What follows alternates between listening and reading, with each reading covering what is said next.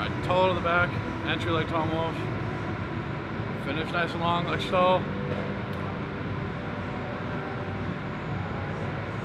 And reverse.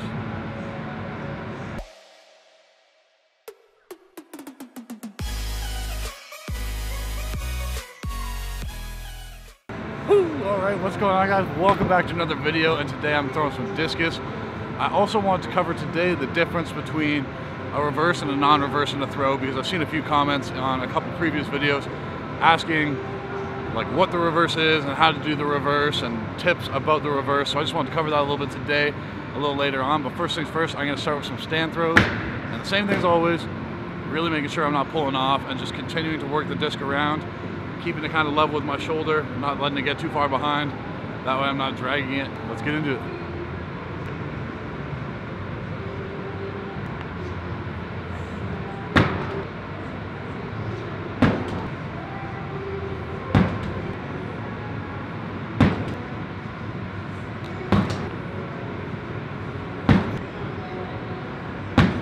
I got James on the camera right now, and I'm moving on to reverse. I just want to quickly explain what the reverse is and what you're trying to achieve with it. So the non-reverse is what I was just showing, where you finish and keep your feet where they are.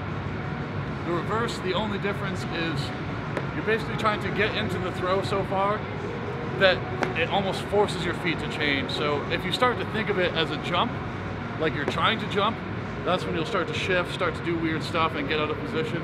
So the non-reverse, continue through and basically switch your feet, which allows you to get your arm out longer over the edge of the ring. So you've got longer throw, and it can go further.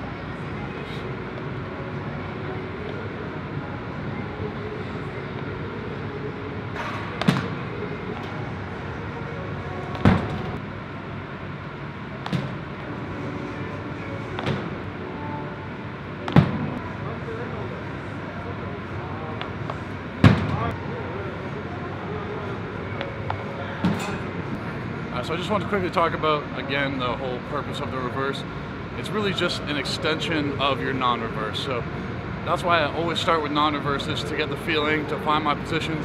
And then after that, I try to add in the reverse, because when I get that non-reverse, I feel the nice block, I feel my legs turning through, and then I try to continue that same feeling when I get to the reverse, rather than going right to a reverse. And sometimes you'll start to think about the reverse as a part of the throw rather than a result of the throw. And if you think about it as a part of the throw, you can start to get shifty, trying to bend your legs to load them up so you can get a big jump, and that's not really what you're trying to do. It's just continue the movement long over the edge of the ring and switch your feet to basically keep you in the circle. And I mean, there's different approaches to it and different things that you can try to achieve with the reverse, but that's what I've been taught, that's what I work on, and I just wanted to explain it to you guys in case it wasn't clear to some of you. But yeah, anyway, let's continue with these non-reverse fulls.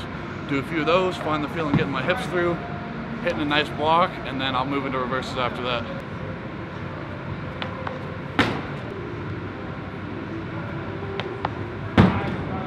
These fulls right now, I'm just trying to think tall, keep the disc with me out of the back, not getting behind me, and then long with my right, all through the throw.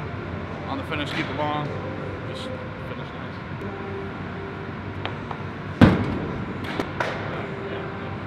Now it's shot put. Once I'm letting this get ahead and my leg come back, and that was helping me feel taller, so I didn't jump as far. I think that'd be good. Alright, so to help myself be tall out of the back and shot put, I was trying to work on Tom Walsh's technique, opening up on my right side and getting my left leg back.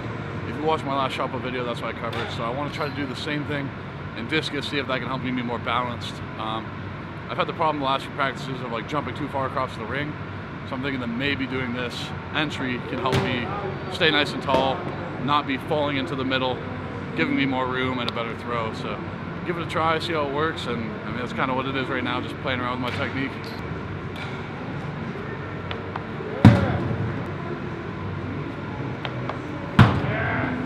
Really like what I'm feeling just on the finish.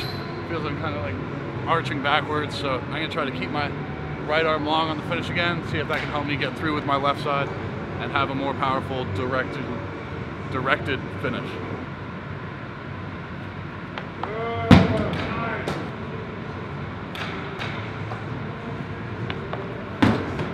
right now, really liking that feeling with the Tom Walsh entry for the Discus and trying to get the stall finish, keeping my right arm nice and long to get my left arm on that same path nice and long. Let's keep it up.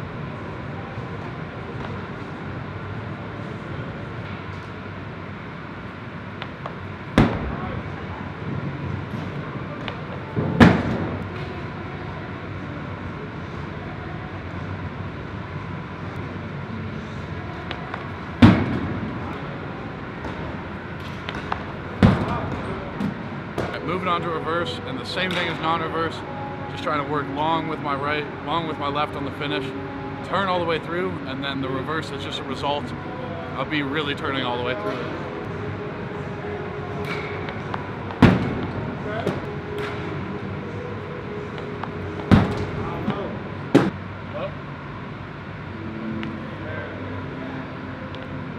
Tall out of the back, open with my right, my left.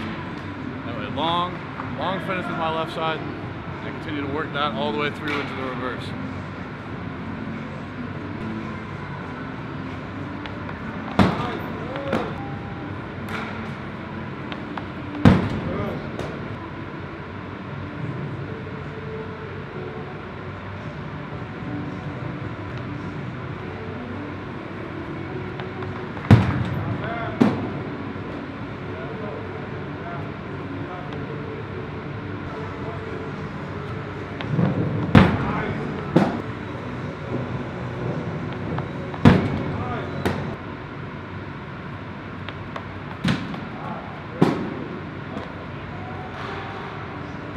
Tall to the back, entry like Tom Walsh, finish nice and long like stall, and reverse.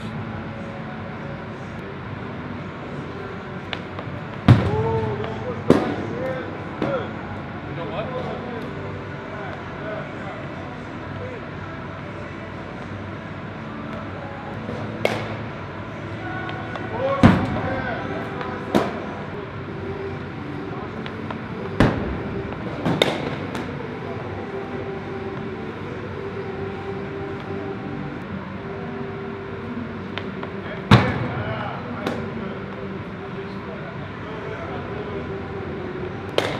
It's finally feeling so close. Really happy with what I'm feeling today. The biggest thing right now that I'm feeling is on the finish. I feel like I'm really arching backwards. It's kind of a weird finish. So I just want to continue to try to work it into the throwing direction and finishing with my reverse in the throwing direction rather than kind of up and backwards weird. But it feels really good. Good through the circle, good positions. I'm not fouling on many throws. It's coming together. So let's try to work on that right now.